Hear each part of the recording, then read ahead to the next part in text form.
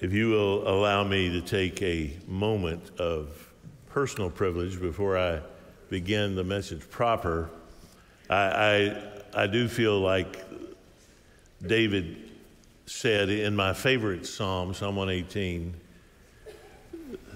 this is the Lord's doing, and it is marvelous in our eyes.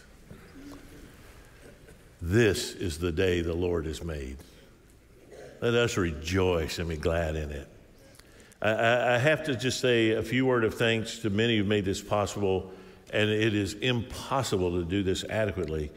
But I want to thank my colleagues and students at Southern Seminary. Southern Seminary has allowed me to do this. Dr. and Mrs. Moeller were here a few weeks ago. The fact that both places where the Lord placed me believed in the other place and the mission that God gave them. And it's just been remarkable that I have gotten to serve such an incredible institution as Southern Seminary on behalf of the churches of the Southern Baptist Convention, while simultaneously leading one of the Lord's churches, such as Buck Run. And I see so many of my colleagues whom I just love and cherish here today. Others have just been so encouraging. Thank you. I want to thank my mother. My mom is here, 91 years old, still feisty, still dresses pretty flashy. I just have to say, Mom, and I mean this from the bottom of my heart, without you, none of this would be possible. Thank my sisters and their families for being here today, my wonderful brothers-in-law.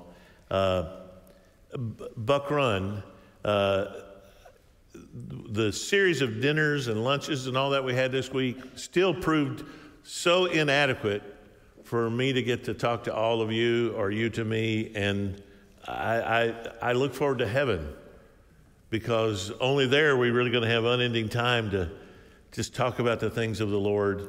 But man, how I love you and thank you. And I'll say more to you tonight.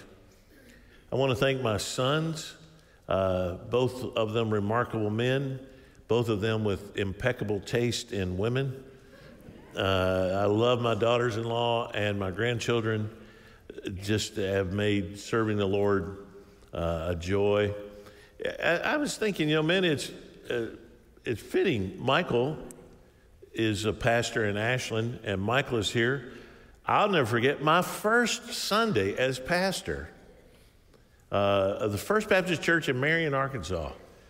And Tanya had fallen and hurt her how do I say this delicate? Her tailbone. There, that's not good, but it's the truth. And couldn't really negotiate stairs very well. But they, at First Baptist Marion, Arkansas, there on the Arkansas Delta, that church had a rickety little elevator. And it was just big enough for really a wheelchair, but it kept Tanya from, the sanctuary was upstairs. And man, I'm the new pastor, and I was really wanting to, impress these people that I was going to be a good pastor. And we got there to the church, and one of the deacons, Larry Fowler, met us there.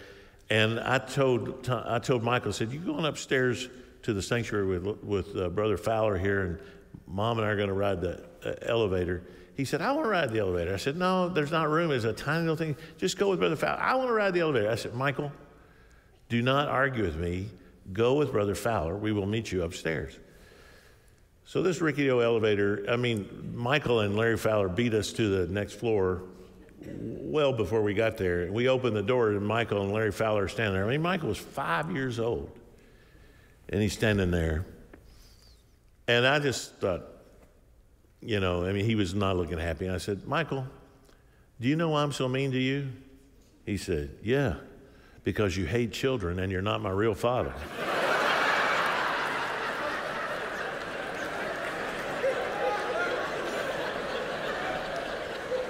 5 years old. That's the lip I got from that kid.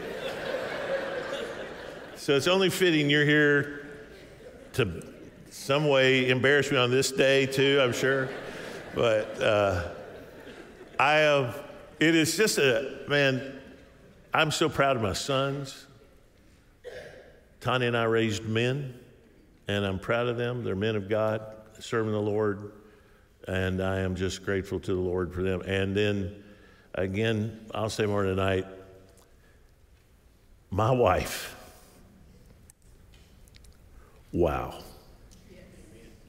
If you want to, yeah, absolutely.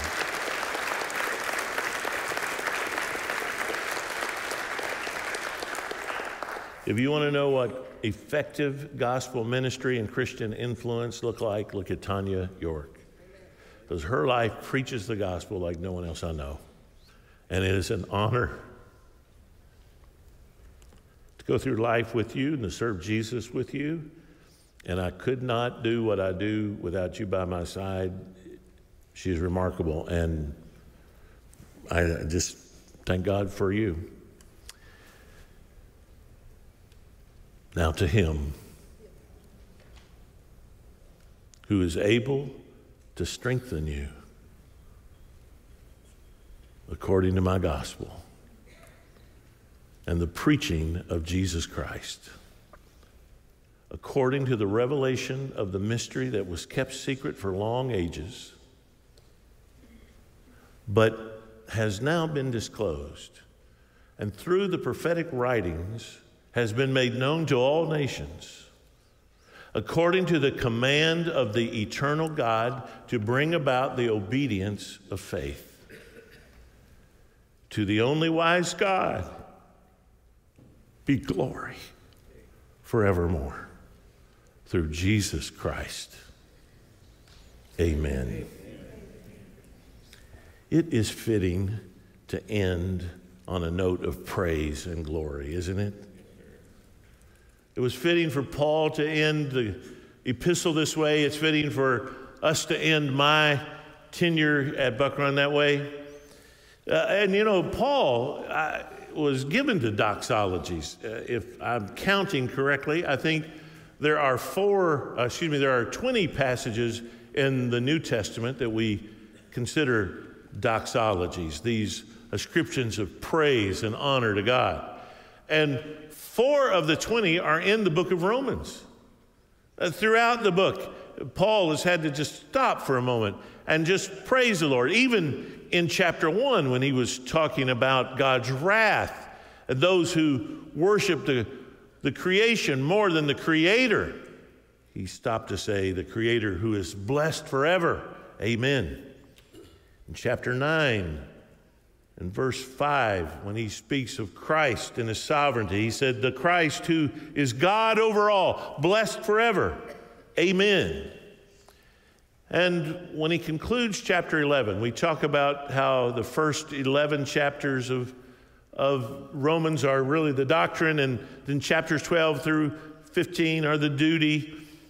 But it's not quite so simple. There at the hinge between those two parts, Paul has to stop for just a moment, and he just has to praise God. Between the doctrine and the duty, there's got to be a moment of praise.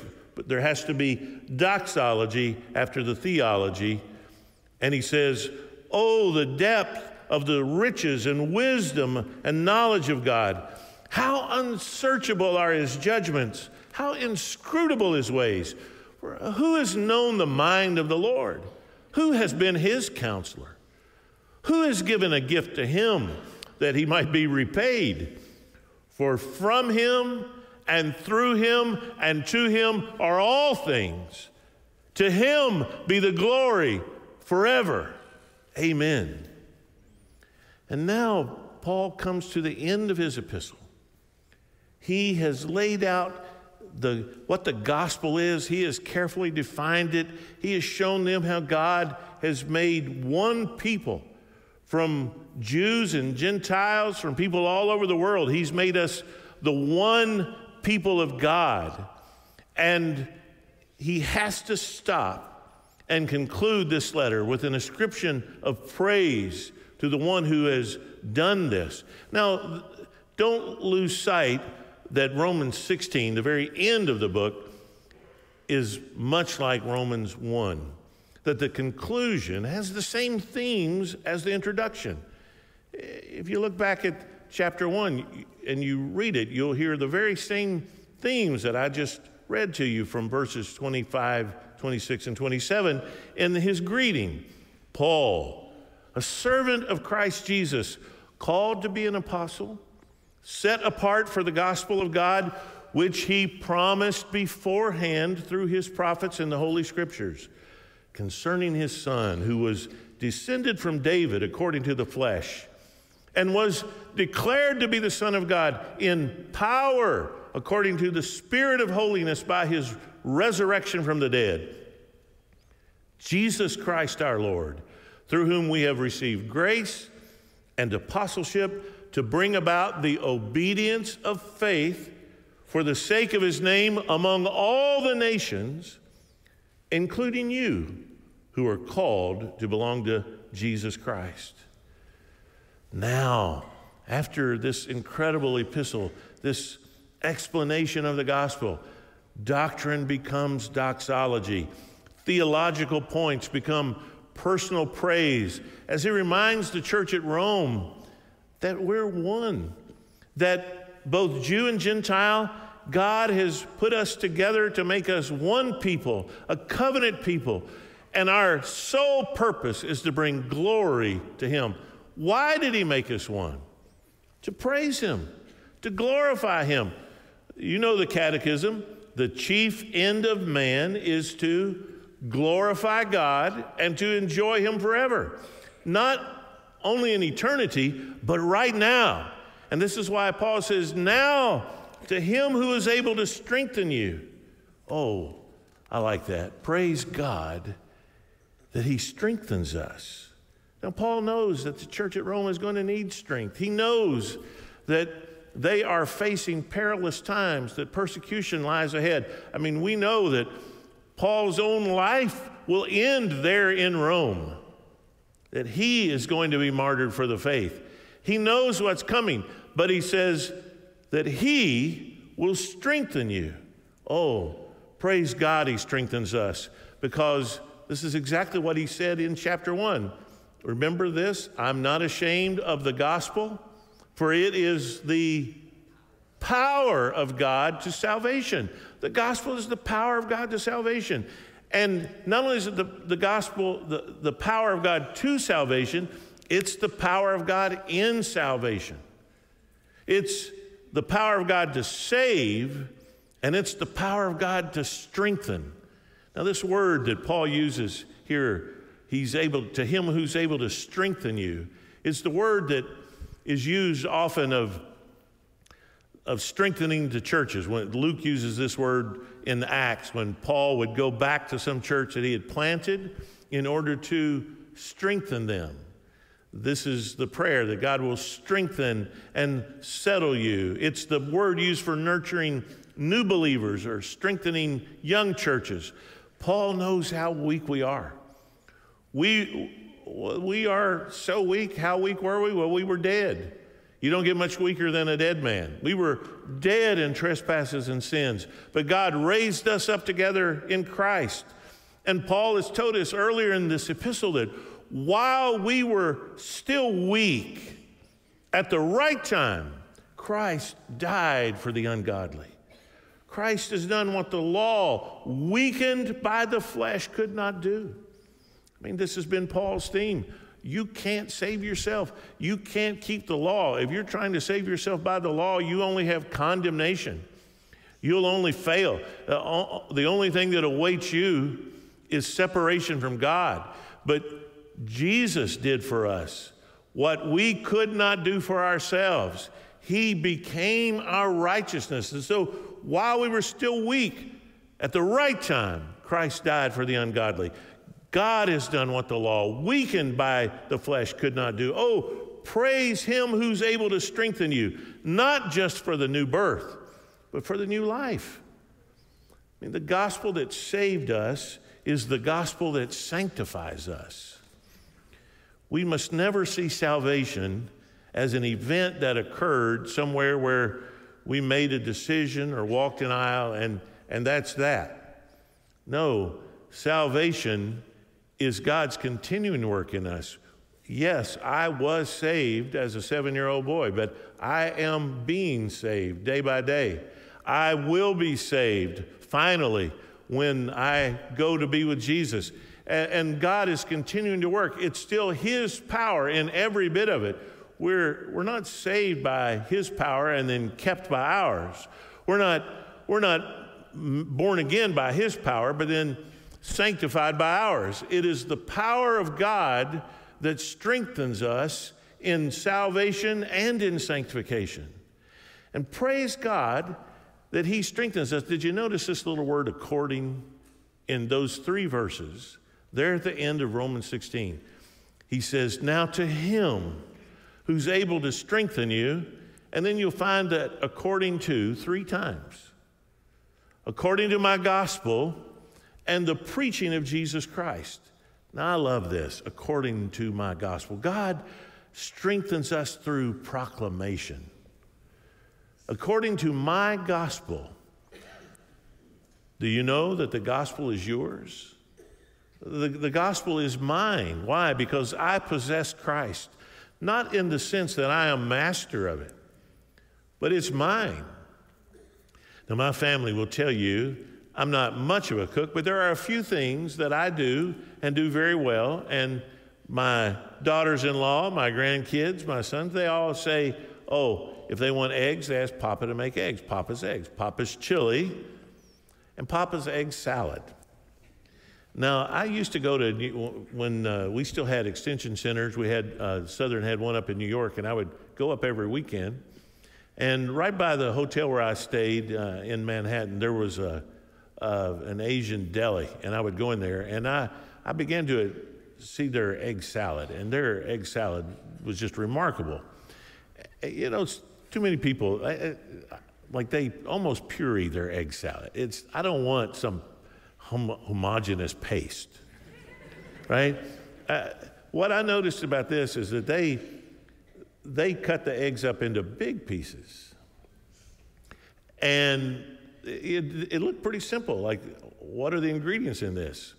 And I asked the guy, I ate this egg salad, it was delicious. I said, what's in this? He said, eggs and mayonnaise and salt and pepper.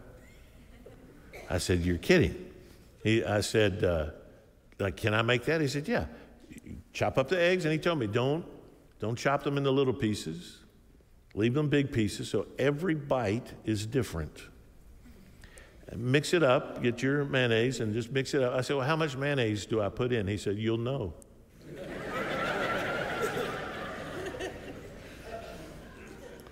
I have never once used any kind of measurement with my egg salad. I can do it with any number of eggs, and I do it only with Duke's mayonnaise. Duke's is by far the best. It's got a tang to it that I like. And so I chop up those eggs. I put in my Duke's, coarse salt and pepper, and it's delicious. Now, there's nothing in that I made. I didn't lay the egg. I've laid a few in this pulpit, but I didn't lay those. I didn't lay the eggs. I didn't make the mayonnaise. Didn't generate salt or pepper. But it's my egg salad. Because I took it. I use it. I serve it. I enjoy it. Man, the gospel is mine. Jesus died for me. He gave me life. He gave me strength. When we say this is my gospel, we're not taking anything away from Jesus. We're acknowledging what he's done for us. Now to him who's able to strengthen you according to my gospel. The gospel is mine because I possess Christ, and the gospel is preached because I proclaim Christ and the preaching of Jesus Christ. It was, I believe, in May of 2015 that the members of Buck Run came out here in an open field and we had traced on the ground the perimeter of this building. And our members lined up on that perimeter. And there was an X marked right in the middle on this very spot. And with all of our members standing around the perimeter of what would become this building, I stood on the very spot that became this pulpit. And we prayed. We faced in and we prayed for what God would do in this building, what God would do in this pulpit. And then we turned and faced out what God would do from this place to the nations. And if you look at any aerial photos of this building, you'll notice one thing, that all sight lines on this property converge on this spot. That what is at the very heart and center of Buck Run Baptist Church is the preaching of the word. Oh, it does not matter who's behind here, so long as it is a God-called servant of the Lord. What matters is who is preached and what is preached. And this gospel is proclaimed from this pulpit.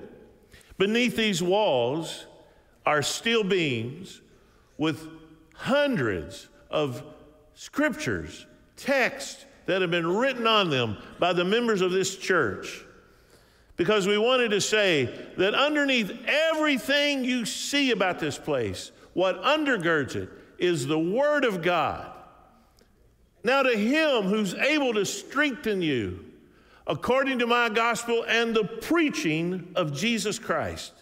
Oh, I thank God that this is a pulpit that only preaches Christ. Buck Run isn't departing from the Word, deleting the difficult, or deconstructing the faith. This pulpit will continue to herald the good news, to proclaim the truth, to preach the Word, to present the gospel, to exposit the text. This pulpit will preach Christ and Him crucified, because in the gospel of God, the righteousness of Christ is revealed from faith, for faith, as it is written, the righteous shall live by faith. That's what this pulpit has been preaching since 1818. And by the grace of God, will continue on. I tell you, I pray two things for Chris. I pray that he will preach in this pulpit faithfully until Jesus comes. And I pray that he gets a tenure of 1 day.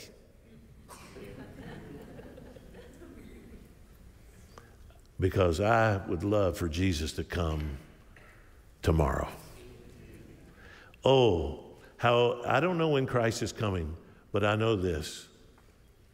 I want this pulpit to be proclaiming the good news of Jesus Christ. Praise God that He strengthens us by His gospel, that He strengthens us by revelation.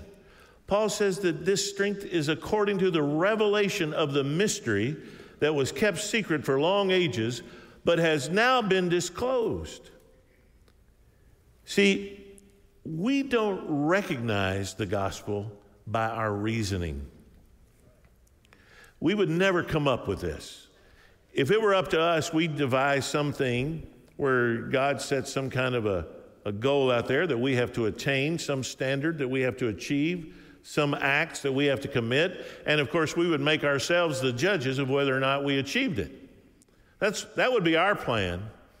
But God came and He said, no, my standard is perfect righteousness, but you could never achieve perfect righteousness. In fact, you're too late. You can't do it. You've already sinned. So I will achieve perfect righteousness for you. And He sent the Lord Jesus Christ to keep the law on our behalf. We could never reason that out. We didn't receive that through our reason. We received it by revelation. And this is what Paul says. This is a mystery that was kept secret for long ages. Now, when you see this word mystery, especially in the epistles of Paul, it has an almost technical meaning. It means something that was previously hidden, but now, through what Christ has done, it has been fully revealed.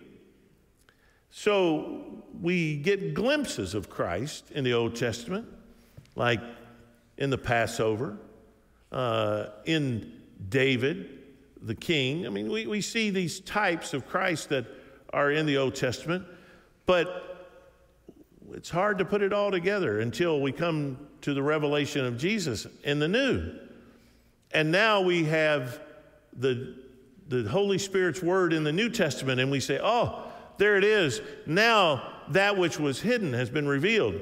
Well, you read the Old Testament, you see glimpses, you see little snippets about, well, the gospel, God is going to work among all the nations, and my house is going to be called a house of prayer for all the nations. And you see that, but it really looks like he's working with just one group of people, the descendants of Abraham. But you come to the New Testament and you go, oh, no, it's for all the nations. It's for everybody. It's for the whole world. What was previously hidden has now been revealed. And this is what Paul says the gospel is. It's God's full revelation of his will for the world through Jesus Christ, that he's called upon all men everywhere to repent and to believe. And since it has been disclosed, the word Paul uses, it has to be made known. That's where we come in, that we are to make him known to the nations. This is what Jesus gave us in the Great Commission. Praise God that he strengthens us by evangelization. He says, according to the command of the eternal God, to bring about the obedience of faith. These prophetic writings have been made known to all nations. We make him known. We don't keep this to ourselves. We're not gathered in some back room, like, oh, let's not offend anybody. Let's let everybody have their own truth. No, we're here to proclaim to all the world that Jesus is Lord, and that whoever will call upon the name of the Lord will be saved. We want to make him known. And we do it through the scriptures. This is what Paul reminds us. Through the prophetic writings has been made known to all nations. The only other time in the New Testament you see the Bible called that is in 2 Peter, in chapter 1, verse 19. Peter refers to the scriptures as the prophetic writings, and he even puts Paul's epistles in that category. And what Paul is saying is that the Holy Spirit has given us his word. We have a book, and this is what we preach. It has been my honor to preach from this pulpit and to preach the word to you. So our view of preaching, it's not like we're not just searching for sermons. We're not looking for little snippets. We're not lifting something out to prove a point. What are we doing? We're looking at every book in its context, every passage in its context. We're looking for what the author intended by that. We're looking at how the Bible itself interprets itself. We're looking for context because context is everything. You knew I had to say it. Context is everything. And we preach the scriptures in the way God gave them to us. And we do it by his command. He says, according to the command of the eternal God. This is what God has given us to do. We're commanded to call upon people to repent and believe. It's what Paul here calls the obedience of faith. It's the command of the eternal God to bring about the obedience of faith. Now, is that an objective or a subjective genitive? In other words, is the obedience faith itself, or does faith then generate that obedience? And the answer is yes. Both things are true. Faith is the obedience. You cannot obey God without believing the gospel. You must believe. Without faith, it is impossible to please God. So faith is the obedience. But as James tells us, a faith that does not work is a dead faith. Faith brings obedience. You may not be as smart as some, but you can be as obedient as any Christian who ever lived. You may not have the gifts that some others have, but you can be as devoted to Christ and as surrendered to the Holy Spirit as any Christian who ever lived. You may not have someone else's talent, but you can have as much character, as much obedience as anyone. And that is what God has called us to do. It's the command of the eternal God to bring about obedience of faith. I have done my best to be clear about the moral imperatives of Scripture and the standards that Scripture has set, but also to make sure that we all understand that even our obedience is a grace of God. It's not some slavish commitment to a list of rules and regulations, and this is how we gauge that we're good Christians because we do this or don't do this. It's because we believe in the Lord Jesus Christ, and because we have fallen in love with Him, and because we love Him, we want to be like Him. And the closer we draw to Him, the more we read His Word, the more we surrender to His Holy Spirit, the more He does a work in our lives to make us look like our Savior. Years ago, I read in a book by J. Sidlow Baxter, one of my favorite writers, a poem that a woman wrote for her pastor. Her name was Beatrice Cleland. And I've really tried to live by what she wrote of her pastor. Not only by the words you say, not only in your deeds confessed, but in the most unconscious way is Christ expressed. For me, 'twas not the truth you taught, to you so clear, to me so dim. But when you came to me, you brought a sense of Him. And from your eyes, He beckons me. And from your lips, His love is shed. Till I lose sight of you and see the Christ instead. Oh,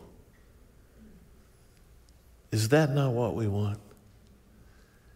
To love Christ so passionately, so dearly, that we become more and more like Him, so that when we're at work, when we're with family, when we're on vacation, that people sense an aroma, a fragrance of Jesus about us.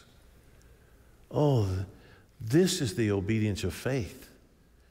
This is how the world will be won. You're not going to argue anybody into the kingdom of God. You're not going to intellectually pin them and make them admit that some particular thing is sin. You just have to show them the truth of the Word of God in your life. You have to be like Jesus. And this is how the nations are going to be reached. Paul says this is according to the eternal command. This is according to the command of the eternal God for all nations. This is our commitment to help all nations know Jesus so that He receives the glory due His name. The Lord has been so faithful to Buck Run. Imagine that in the 1990s, a tiny little mission begins out of this church, the Romanian American mission, that today over 400 churches have been planted because of that audacious dream that God put in Brother Bob's heart. Yesterday, our dear friends in Manaus, Penny Hatcher, sent me a picture of their children's workers training session. And you know how many children's workers they had yesterday show up for training? About 1,200. That's their children's workers. And you know what? They were sitting on benches, pews made by people at Buck Run. You know, when we went down there, we couldn't speak Portuguese.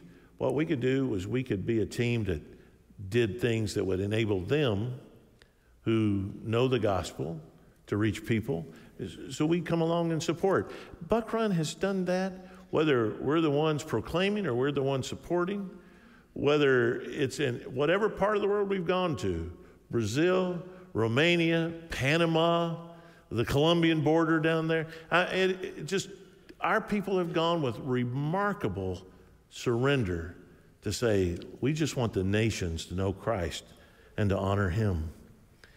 This is the heart of Paul. This is how he concludes Romans, that he didn't share with us this great epistle and this great gospel truth for us to keep it to ourselves, but he gave it to us so that we might give it out. And if we really get it, if we really understand the gospel, well, we can't just sit there like a knot on a log.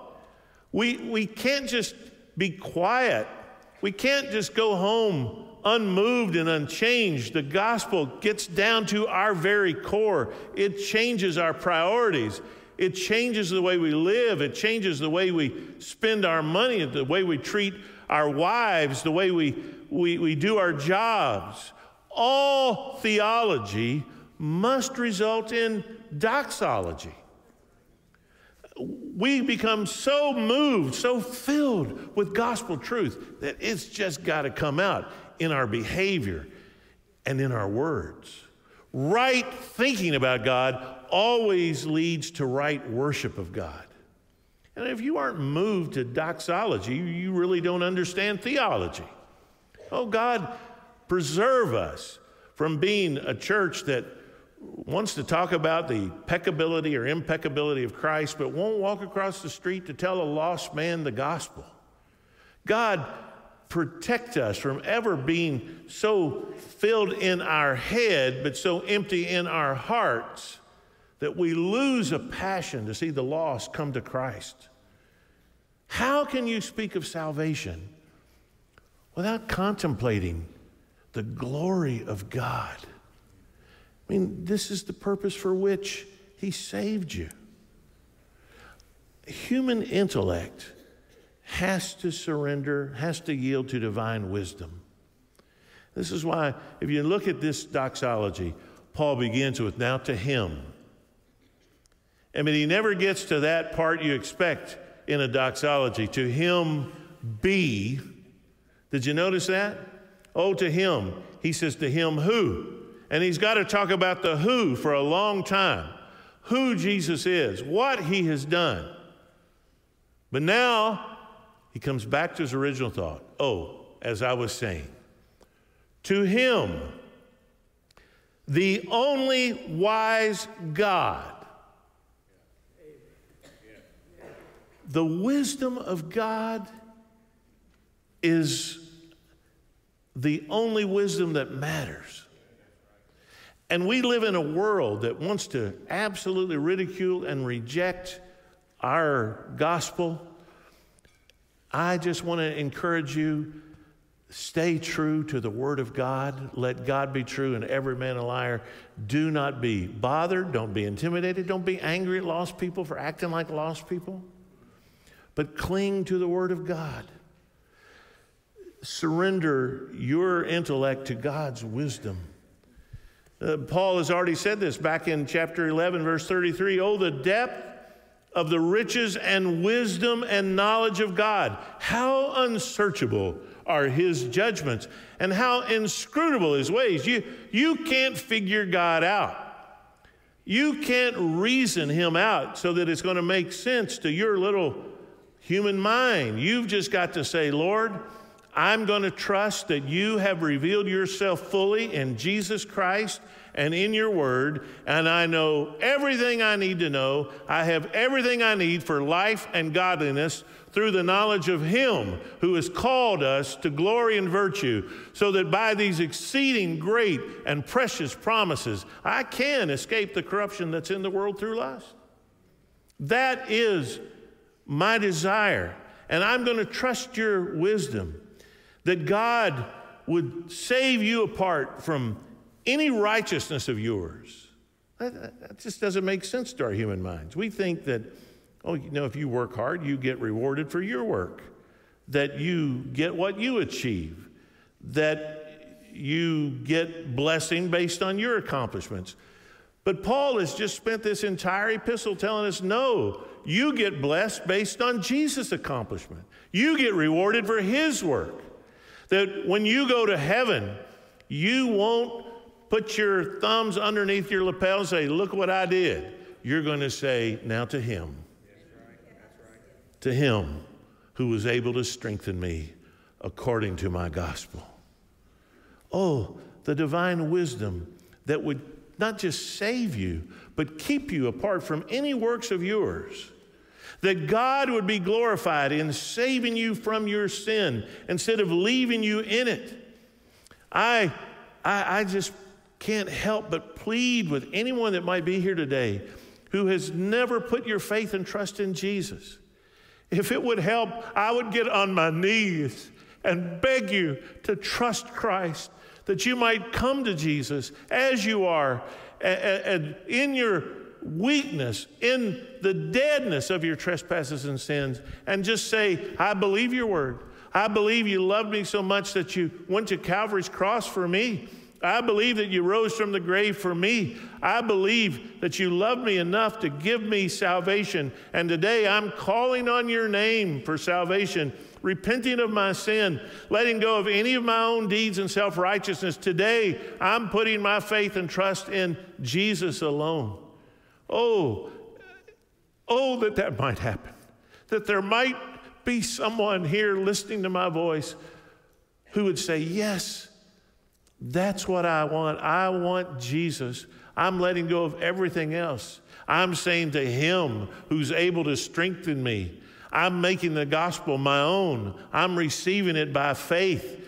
Today, I'm inviting you to come to Jesus. In a few moments, we're going to sing. And when we do, I'm inviting you to come take one of these pastors by the hand and say, yes, today I'm trusting Christ. You want to see this place go nuts? You want to see this place just erupt? You just let this crowd see someone turn to faith in Jesus. And man, there will be rejoicing. You talk about a greater event than the retirement of an old preacher. It's when a sinner repents and comes to faith in Jesus. And that is what we pray for. That is what we long for. But salvation, God's salvation, just like God's glory, comes only one way. Notice the last words of this epistle. Through Jesus Christ. Oh, to him, the only wise God, be glory forevermore. But that glory will be through Jesus Christ. All worship of the Father has to be through the Son. Has to be. There's no other way to get to the Father except through the Son. And the epistle that began grace and peace to you from God our Father and the Lord Jesus Christ ends with, to the only wise God be glory forevermore through Jesus Christ. No greater privilege, no higher honor, no more precious gift than to bring glory to Jesus Christ. Is that what you want? Because that is the job of the Holy Spirit. And if you will surrender every desire in your life to that one, to bring glory to Jesus Christ, you will see the Holy Spirit do amazing things in your life. Because when you say, more than anything else, I just want to glorify him, that's when the Holy Spirit says, I will help you do that. There is no circumstance in which the Holy Spirit will say no to that prayer. At the end of To Kill a Mockingbird, the lawyer Atticus Finch has stood for justice and goodness in defending Tom Robinson, a black man falsely accused of rape. At the very end of that movie, the trial is over. Everyone walks out of the courtroom down there on the floor. Atticus Finch is closing up his briefcase, gathering his papers. But all the black folk up in the balcony who have been relegated to that place to watch the trial, they've remained. And they silently stand up